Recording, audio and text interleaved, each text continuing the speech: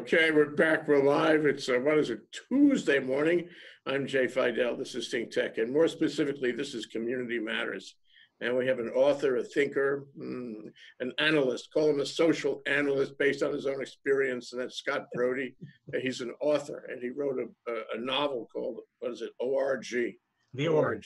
The Org. Okay, and it's very interesting book. It's fiction, but it rings true in our time. Welcome to the show, Scott. Thank you very much. Appreciate it. So let's talk about you first. Aloha. Aloha, thank you. We really mean it out here, you know.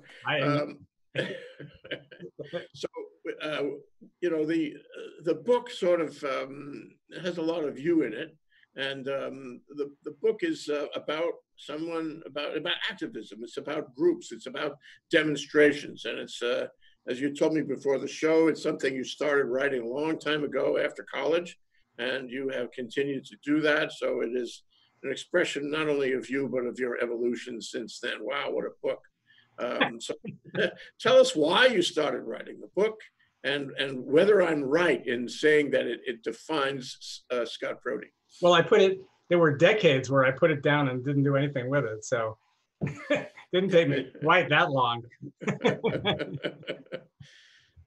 But yeah, I mean, there's some autobiography there. After college, I got involved with a political cult similar to this group. I took some inspiration from this group is the George Floyd demonstrations group? No. The group in the book. I'm talking about the group in the book. Okay. Which is called the Eco Party USA. Okay. But yeah, I saw a lot of things, and when I kind of found the right way to take what I had experienced back in the past and translate it into today's world and today's politics, it made a lot more sense. That was kind of when the book sort of came to life and started to really fall together for me. What's your orientation? What's your training in college and thereafter? What's your way of looking at the world? Well, as my little bio here says, I grew up in a liberal Jewish family in New York back in the 50s and 60s. And, I was definitely a child of the 60s. And you mentioned that you had an active family, that the family sat around the table. I know this scenario. Family sat around the table and had discussions of some depth and arguments and the like. This is a very good background, I think. Yeah, constantly talking about that. Yeah. And lots of friends. My family knew friends in the civil rights movement, in the early civil rights era. I had an uncle that went freedom riding. So yeah, there was a lot of stimulation around all that. And that was great. So it was natural for me to kind of keep going with my political interest in the 70s and into college. And of course, it wound up getting me into that organization, which turned out to be a mistake. What was that organization like? Regimented. It was all based around the charismatic leader, who was quite charismatic. And they controlled you pretty well. It's a matter of how they control their people. They isolate them and they keep them going full time, and they make them believe that the charismatic leader has all the answers, and you just need to believe what he says. What's the difference? We talked about this before the show. What's the difference between that and Jim Jones and the Guyana cult? Well, luckily our cult didn't take Kool-Aid. Okay, good. Otherwise, we wouldn't be here today. That's right. The answer would be obvious. There was no difference. Yeah, and my group was a little bit less regimented and isolated. It wasn't that bad. When it came time that I was disenchanted and decided it was time to move on, I just pretty much told everybody, okay, well, I'm leaving now, and just walked out, and that was that. So they're cults that have different levels of control and have different ways of dealing with their membership, and just depends on what we're talking about. There are plenty of cults that aren't really that big and regimented. They're just based around the charismatic leader. Yeah, well, hold that Funny. thought, because we do want to talk about leadership in Yeah. any event. So how long were you in there, and what kinds of things did the cult do? I was in there for about 3 years. And the day to day, we went out and distributed our political newspapers and pamphlets and flyers, and tried to convince people that we were right and everybody else was wrong. This was on civil rights issues? Not really, somewhat, but it was really more economic and political. It was like a socialist type organization. Not sort of didn't fit all the classic models, but that's what I would say. And in the 3 years, were you completely devoted to it? I mean, was it Yeah. a 24/7 experience? 24/7. Yeah. Wow, that's so interesting. Yeah. You don't socialize with people outside of it. Limited contact with your family. This is in New York City? The group was based in New York.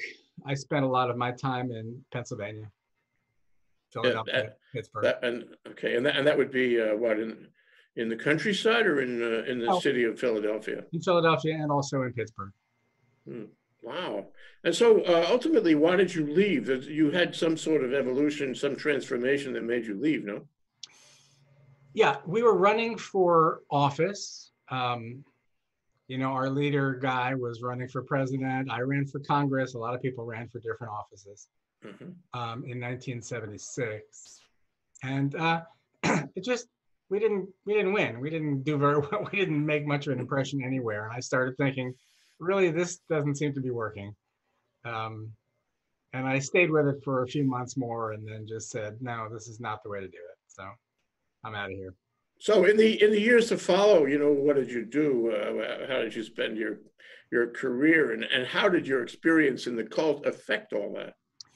Well, most of the time after that, I was just had a pretty normal life. I've been in business, been in the radio business for a long time, and I got married and had 3 kids. For a while, we lived in New Hampshire. And New Hampshire is a very interesting place to be if you like politics, because it's just, right outside your door. I'm warning you, Scott, that our engineer, who is watching you very carefully during this show, comes from New Hampshire. Oh, great. Awesome. I love New Hampshire.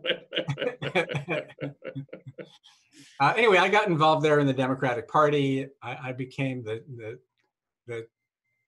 chairman of my town Democratic Party. I kind of did it in a way to get my kids involved and show them what it's like. And it was fun. We had a really good time. We had Howard Dean at our house one time for a party. We had John Kerry for a party. Everybody did a lot of campaigning, a lot of door knocking. So kind of got involved at that level. But eventually had to move on just for business reasons, had to come out here to California. And, I've been somewhat involved with the local Democratic Party, but really not much more than that. Well, it sounds like your original attraction to, call it politics, call it, public politics and policy, stuck with you to some degree through your whole life. Am I right? Yep. So the book will reflect that. Can you give us the track of the book that you wrote? The book begins with the cult, portraying the cult as a very small group, very esoteric. Nobody's really noticing them. And then one of the people from the cult gets killed in a public way. And that starts to attract more and more attention to who they are. I've said it in the future, not that far, but 5 years, 6 years, something like that. So the background struggle is for stopping climate change. My guys are bound and determined to stop climate change from happening, and that's their campaign. Those are their main issues, and they get more and more popular as we get further into the book. They're drawing bigger and bigger crowds. They're causing more and more fighting going on because the powers that be try to fight against them and stop them. So we follow what happens with the murder, and on a personal level, there's one of the guys who was in the cult, lived with the woman who was killed. And so he's trying to figure out who did it and why. And at the same time, the cult itself is moving forward and getting bigger and bigger. And we see that the charismatic leader is, shall we say, highly opportunistic, pretty much of a user, not that much of an appealing guy.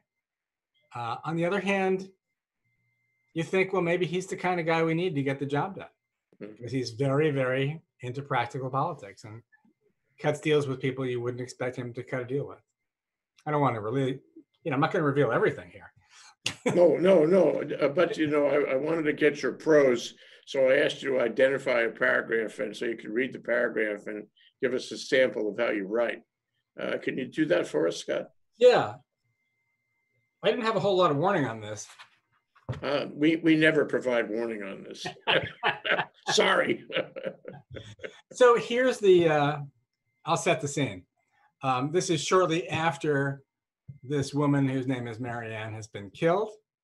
And our main character, our protagonist, James, who was his boyfriend, is listening to a speech that's coming out on live video from the charismatic leader, Lee Beloit. He's talking about what's just happened. Okay? Mm-hmm. So he says, "We grieve for Marianne Wolf. We know nothing about her death and hope the authorities solve the case quickly. We hope it's not the harbinger of a political attack on my campaign, but it may be just that. We will not be deterred. We will continue our mission. The more people realize how damaging President Pine and his gang have been for the earth, the more they will come over to us. Our numbers are swelling. Our donations are spiking. Now is the time we need you to join us. March with us, educate with us, disrupt with us. Our survival depends on getting our message out. Many in power are starting to see our growing strength and fear us. And fear us they should. We will not stop until they are out of power and have paid for their crimes. The time for action is now. Please share this video, donate, and help us continue this all-important work." That tells us a lot about the book, doesn't it? It tells us a lot about the kind of organization and the leadership. It tells us a lot about you.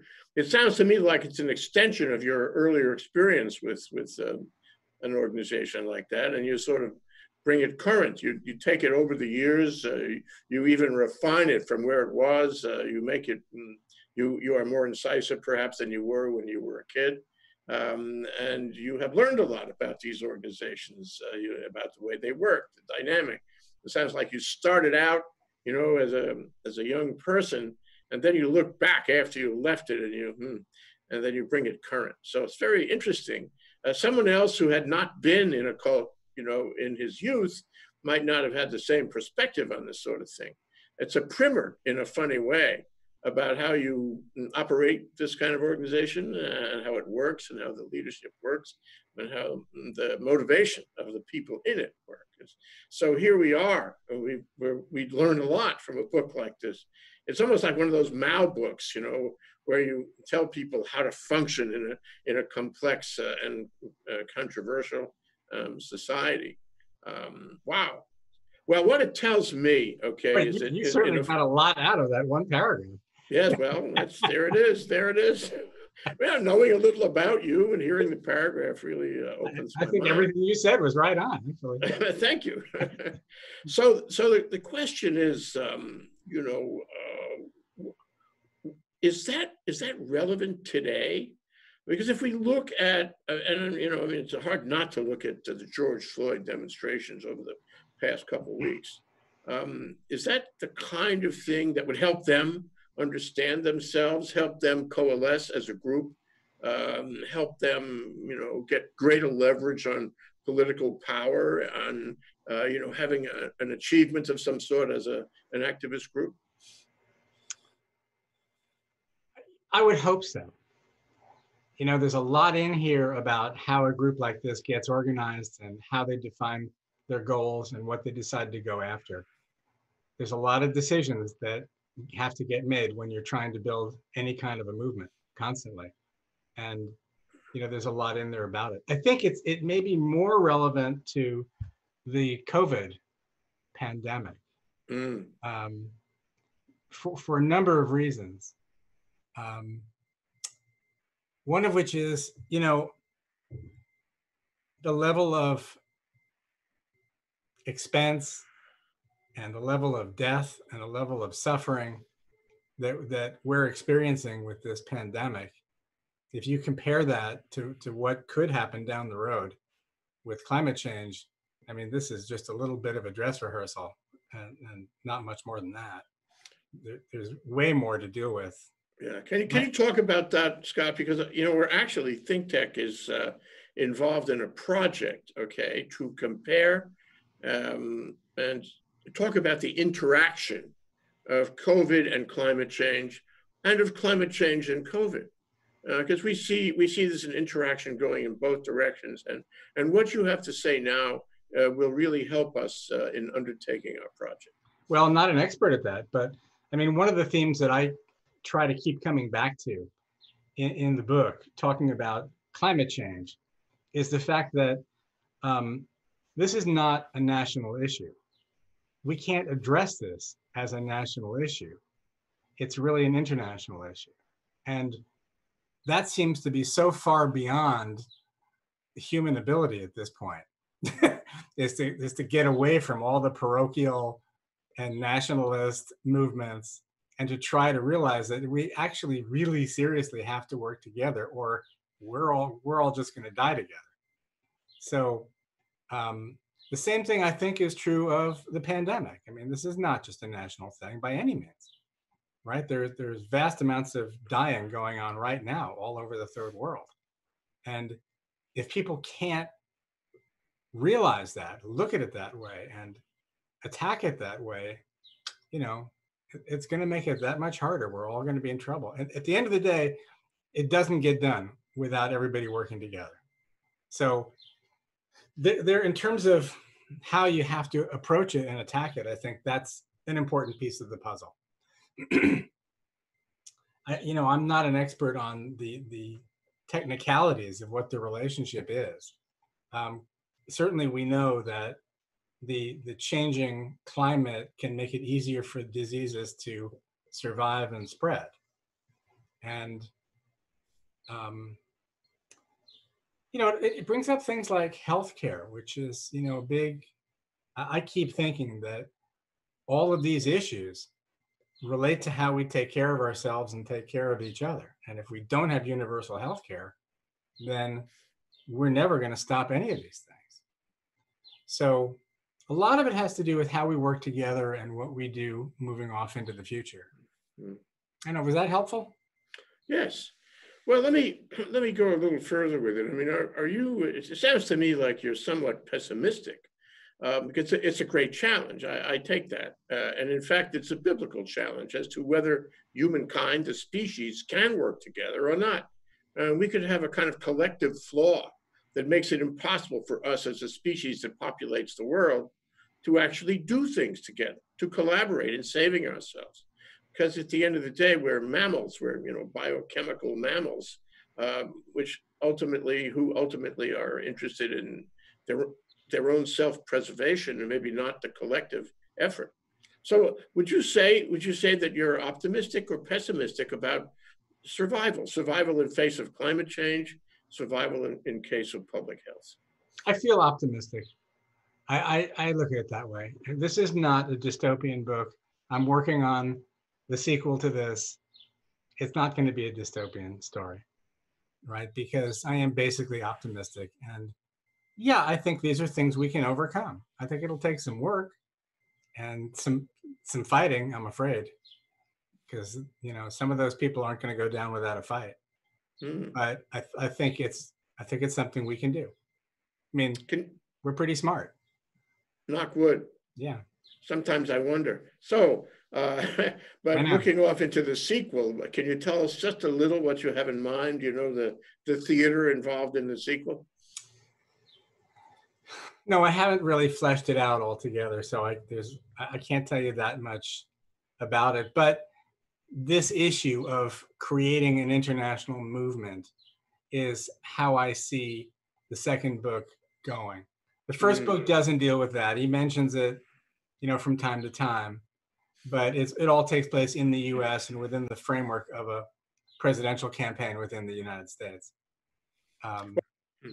What a perfect sequel, actually, in the sense that we need to go there in the real world, not the fiction world. Well, in both, we need to go there. We need to find a way to make a group, a movement that will address this effectively cross-border, which I don't think we've effectively done that yet. So the question is the leadership part. As I mentioned, the George Floyd demonstrations, the Black Lives Matter, it's hard to find a leader there.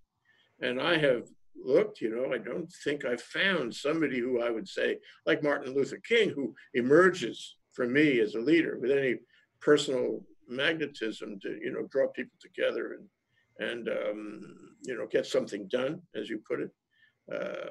I think if you don't have that, you don't get anything done.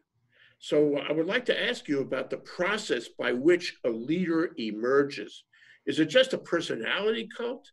Or is there an organic process within the group where some person is found and extolled and elevated to leadership, and that person is enabled then, to have followers, and together as a leader and followers, they achieve their goals? What do you think about, does the book talk about the organic process by which that could happen? Yeah, although also I'm sort of at the starting line with all that. The Black Lives Matter movement takes pride in not having a real leader or a real leadership. I feel that makes them stronger. And, I like that. I respect that way of thinking. Because it makes them less vulnerable to the leader getting killed or arrested or something like that. And it makes it a little bit more diffuse and more organic. So all of those things I think are important. I mean, at some point, somebody's got to have a platform, run for office, say we got to do this and we got to do that. But is there still room for just people at a movement without a leader? Yeah, I think so. I mean, I saw the anti-Vietnam War movement fairly up close. It's not like I was anybody special. I was just there.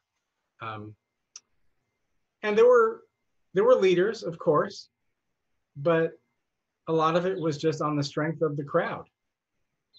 People protested. People came down by the millions and protested. And there were speakers, but sometimes you liked what they said and sometimes you didn't. And, they tried to be leaders, and that's okay. But if there's not a real groundswell, then it's not going to work. So, yeah. I don't know. Yeah, well, we learned about groundswell in the Vietnam time, for sure. I mean, although there was a certain motivation to avoid the draft, to avoid going into the jungle and getting shot, but it was also a nobility to it, a principle involved about the relationship of the citizen and the country. And although, the U.S. has had many protests and demonstrations in its history, that was a big one. The Vietnam protests, as you said, really big. And I think it awoke us. It awoke us to the notion of protesting and having an effect on things. At the same time, there were plenty of protests over racism too in that period. And I think they had a relationship, and they actually had positive change to some extent in that period, like with Lyndon Johnson. So, very much so. Yeah, and the question really is it baked in now? Have we become aware, especially with respect to the Black Lives Matter movement? Are we now aware? Is it part of government? Is it part of the country that you have more than 3 branches of government, or 4? Some people think that the press is the 4th one. But these demonstrations and protests, these expressions by by the people have effect, and will have a greater effect going forward. The experience you had when you were a kid, the experience you describe in the book, perhaps this is part of the future of America now on an increasing scale. What do you think about that? Not just America, we see it around the world. And that's a very positive thing. It was amazing to me to see, demonstrations in support of Black Lives Matter all over the world. Yeah. For Floyd George. So there's great potential there. I mean, let's not forget that, at the height of the anti-Vietnam War movement, when there were literally millions of people came to demonstrate, that Nixon got elected twice. So it's never that easy. But, No. if you don't fight, nothing happens. Yeah, and sometimes, Nixon can get elected, but somehow the country is changing under him. That he may be the titular leader. There may be, people who vote for him and support him and enable him. But under all of that, country changes. It percolates up over time. But I want to talk about the flip side of this. We have a few minutes later, and I want to, if you don't mind, I'd like to cover the flip side. And that's the side where you have a leader who emerges. And he may be a good leader. He may be a leader that you like, you can follow, who has only altruistic purposes, or he may turn. He may be a bad leader. And this is not unheard of in the world, certainly, and it's not unheard of in our country, including especially now. Yeah, no kidding. It's the bully pulpit. If you are in a position of leadership, the average human being follows you. It's like a cult thing, isn't it? Where, you're drawn to this leader. Right or wrong, you follow him. He tells you that a certain hydroxychloroquine is a good drug for you, and you buy in, and you do not apply your rationality, your education, or science in general. And he is taking you down a path of demagoguery and fooling you. And that leader is not exactly the kind of leader we want, either in the movement or the government. So how do we deal with that? Big question, Scott. How do we deal with the human condition, which sometimes extols a leader who emerges from within a movement, and he's the wrong person? Yeah, that's a tough one. We've seen some examples of how bad that can be, down through history. Yeah. And how you change the minds is really difficult. If we can change the minds of 10% of the Trump voters, or 5% really, that's probably all that we need to do and win all those states that we lost last time around.